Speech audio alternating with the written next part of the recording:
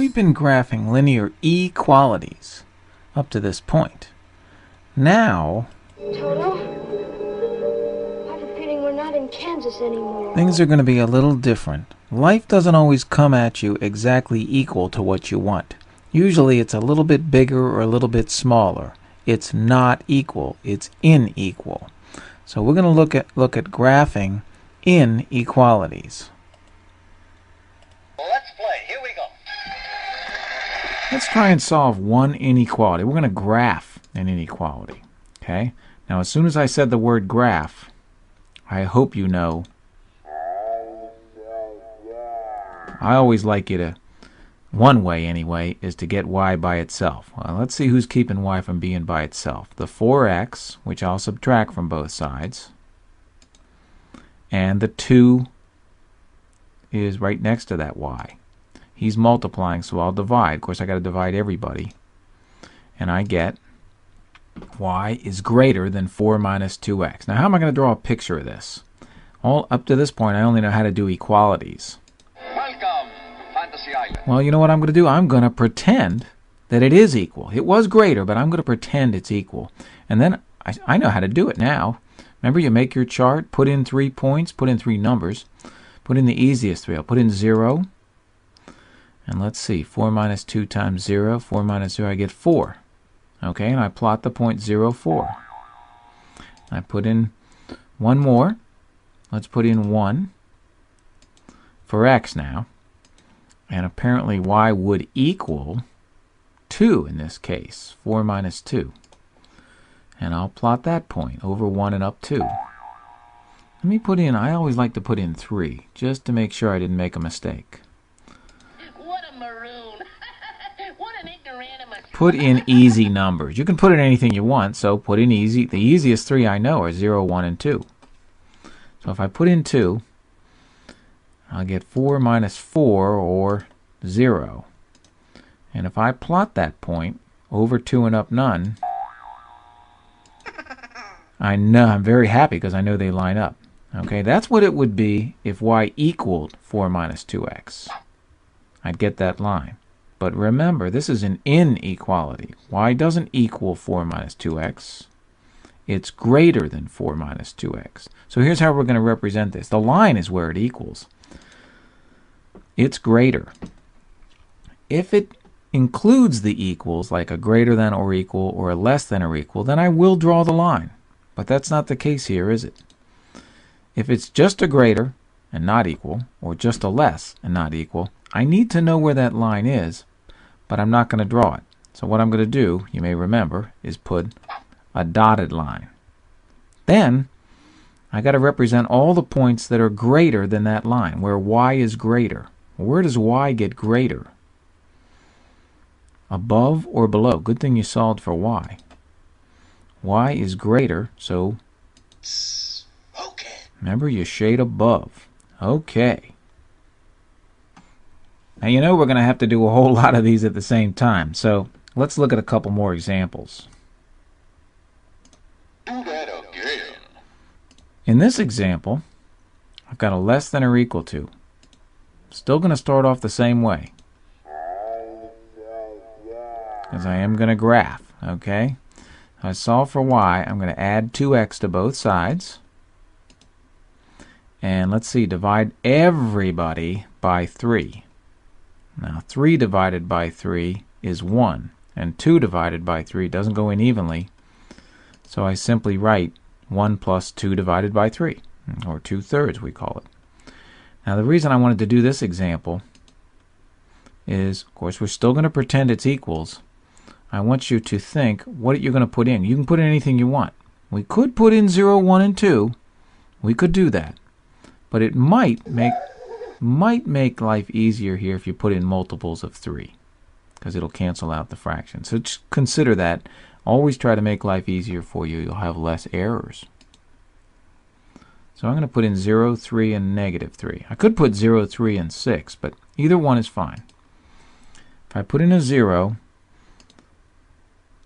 the second term will cancel and I'll get a 1. And there's a nice point. Go over 0 and up 1. Okay, let's put in the 3. And you'll see that the 3's will cancel, and I'll get 1 plus 2, or 3. I happen to get out of 3.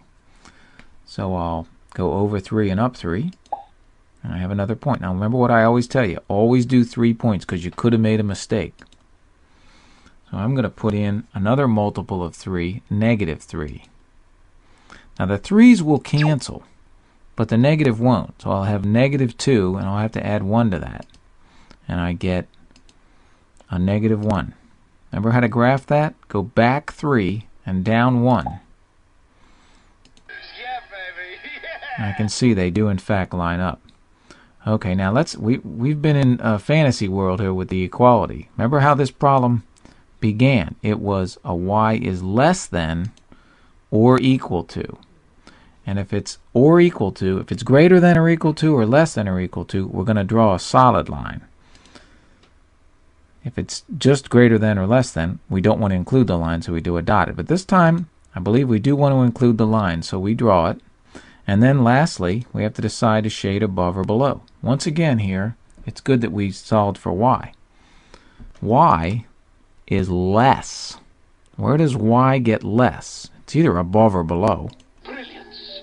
That's all I can say. Sheer, unadulterated brilliance. Really doesn't take a genius to figure this one out. Just go down. Okay, look down and shade below. Thank you, sir. May I have another? Let's do another one. Some of these get tricky. Okay, I'll give you a crazy one, for instance. In this one, oh, same thing. How are we going to begin? I said the graph. Okay, who's keeping y from being alone? Minus 3, and that's multiplying, so I'll do the opposite. I'll divide. Now remember, in these problems, these inequalities, when you divide Wait a minute. by a negative number, you're required to flip the sign. Maybe you forgot that. And that sign's important. So we'll flip it, and we'll get y is greater than 2. Okay, let's get 3 points. I'm going to pretend y is equal to 2, just like I did before. And I don't have any fractions here, so what am I going to put in?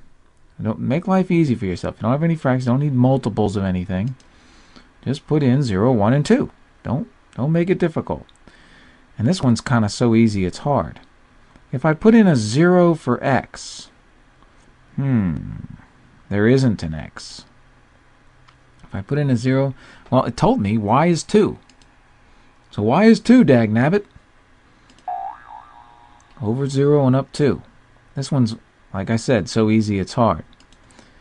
If I use 1 and I don't have any work to do, it says y is 2. Y is always 2 is the deal. Over 1 and up 2. And here's where you're glad you did 3 points. Because here again, y is going to be 2. And if I go over 2 and up 2, I'm betting you feel a lot better about that because you can see they line up. The only trouble you have now is you have to decide, and it's not hard, is it solid or dotted? Well, it isn't or equal to, so I'm going to draw the solid or the dotted line. And y is greater, so we just shade above. And that's the answer. Okay? Let's do one very last inequality. How about this one? This is a little bit tricky. I want you to solve, but there isn't a y. Now you can sit here for a half hour if you want to. You can't solve for y because there isn't one. So we don't have too many options here. Do what you can. That's all you can do. Okay, so you're going to have to solve for x in this case. We're going to divide by 2. Note on this one that we're not going to flip the sign. We didn't divide by a negative. We didn't bring trouble to the problem. It was already there. So we're not going to flip the sign, and we'll have x is greater than negative 1. Now let's see. We're going to pretend x is equal to negative 1. I'm doing this example for a reason. What can I put in for x here? I said x is negative 1. Listen to me now. X is negative 1. What can I put in for x? Negative 1. That's all you can put in. Okay? The neat thing is you get to pick any y. There's no restrictions on y. This is a little bit weird, isn't it? That's why I'm going over it. Well, if I get to pick, I'm going to pick 0, 1, and 2. That point -1, 0. Back 1 and up none. The point -1, 1. And the point -1, 2. Ah. Now all we have to decide first, is it solid or dotted? Now remember, this one's going to be dotted because it's not or equal to. Now this one you can't shade above or below, but remember we're not talking about y, we're talking about x. Where does x get greater, considering your only options are left and right? Well, x gets greater to the right. And that is your answer. Okay, and that's about as weird as it gets. Now some of these are not going to be easy to solve for y. And many of them are going to look like this. They're going to be in what we call standard form, where the right side is a constant. Remember that? Where we had the coefficients on the left side and the constant on the right. Some of them are going to look like that. And there is another method that I think is worthwhile for you to learn, and that's using intercepts. Remember that the y-intercept occurs when x is 0. 0 is easy to work with. And the x-intercept occurs when y is equal to 0. So those are two easy points. Maybe I could get those. I'm going to get the y-intercept by putting a 0 in for x. Nicely, the 0 term with the 2 will cancel out, and I'll be able to get y very easily. Dividing by 3, y will be 2, because I canceled. So put the y-intercept, 0, 2. I really only need one more point if you think about it, and that's going to be the x-intercept. Now the x-intercept occurs when y is 0. So I'll put a 0 in for y. Good old 0 is easy to work with. The term with the 0 will cancel out, and now all I have to do is divide by -2. You love 0.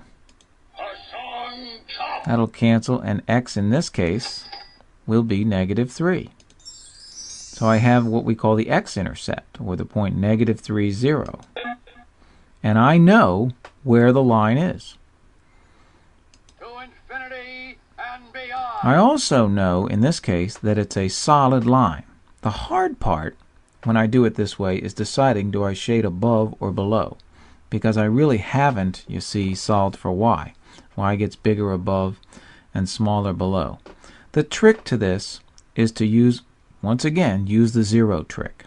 Now what am I gonna do? I'm going to look at the point. I got to shade one of these sides. Look at the point 0, 0. I picked 0, 0 because it's easy to work with. Here's someone who can help you. The point 0, 0. I'm going to use it as what we call a test point. Of course, I'm going to put 0 in for x and 0 in for y. And what is that going to be? 3 times 0 minus 2 times 0. Every time it's going to be.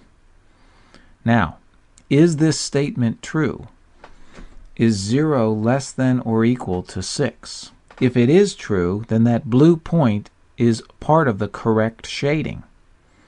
If it isn't true, then that blue point is not part of the correct shading, and I should shade on the other side. In this case, 0 is less than or equal to 6, so the blue point is included in the correct shading, and that means it tells me which side to shade. You are correct, sir. I should shade the side below where the blue point is. And that's my answer. Okay, so use the point 0, 0, or any point. The reason I use 0, 0 is because it was easy to work with. Okay? Okay, go do that homework.